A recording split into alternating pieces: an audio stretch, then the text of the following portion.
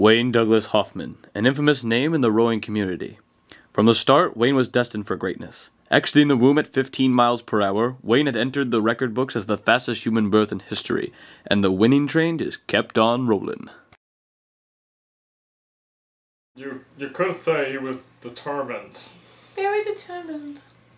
Determined indeed. Fastest runner, fastest biker, fastest breakdancer, fastest artist, and with the furthest jumper title well secured, only one element was left unconquered by the teenage prodigy: the water.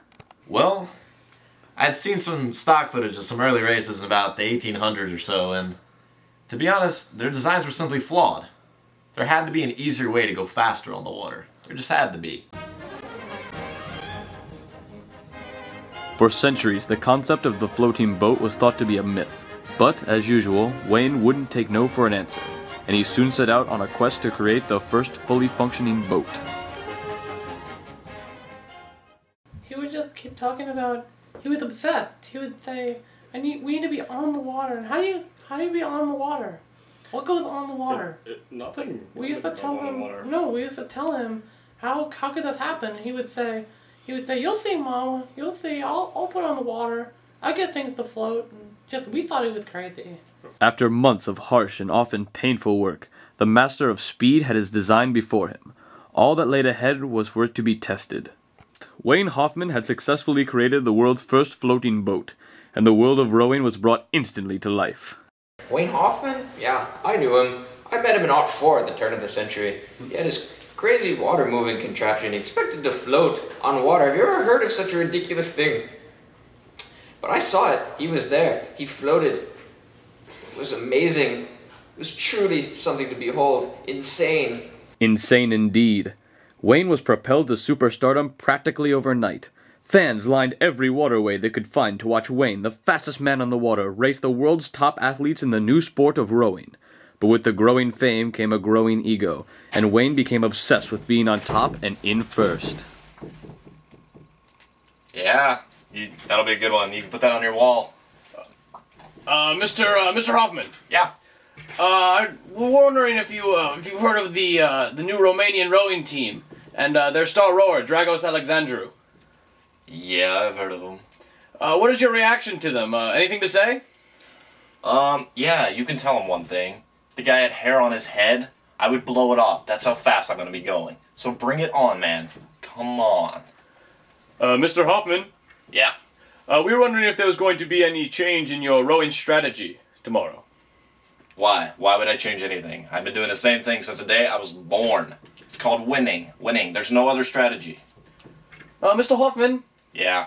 What are your plans for if you lose the race tomorrow? Next question. Mr. Hoffman? Yeah. Yes, we were wondering, is there going to be any change in your boat design? We understand that you invented the boat, but before tomorrow, will there be any shape changes or anything else to help your speed? Let's just say this. Yeah, there will be some, but you're not going to be able to see them. That's how fast I'm going to be going. I'm going to be so far away from your eyesight, you're not going to be able to see the changes. So just forget about it. Mr. Hoffman? Yeah, down in front. We were wondering, what is that you are wearing? Strange outfit, wouldn't you say? This thing? My mom made it for me. Mr. Hoffman? Mr. Hoffman? Yeah. Yes, anything you'd like to say to the new global rowing community or your fans? Yeah. You're welcome. I freaking made this for you guys, so go live it up. I mean, you can get to college for this now. So, yeah. You know what? No more questions, guys. I've had enough of this for today. Peace. April 4th, 1972. On a clear and sunny morning in Tampa, Wayne Hoffman explodes onto the racecourse with a gold medal on his mind. Within 3 minutes of the start, Wayne was in the lead for the championship, and he can practically smell the win. Wayne crosses the finish line in record time, with Alexandru over a minute behind. The championship is surely Wayne's, but then, something unexpected begins to happen. We just kept calling his name, and Wayne Hoffman, we yelled, and he just couldn't hear us. And I was screaming, Wayne, enough! Enough, Wayne! And he just did not, he could not stop. He kept saying, I can't be stopped, he kept on going, stop. And then, you know what? We had megaphones calling, it didn't work. Thousands stared on as Wayne careened down the canal towards what would ultimately be his doom. A news camera was lucky enough to capture this historic and tragic event on film.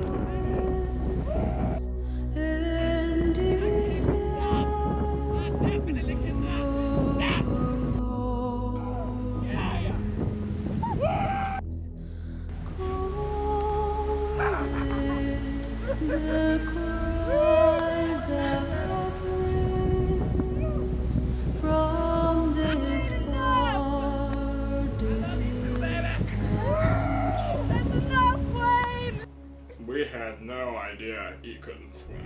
I can't swim either. It runs in the family.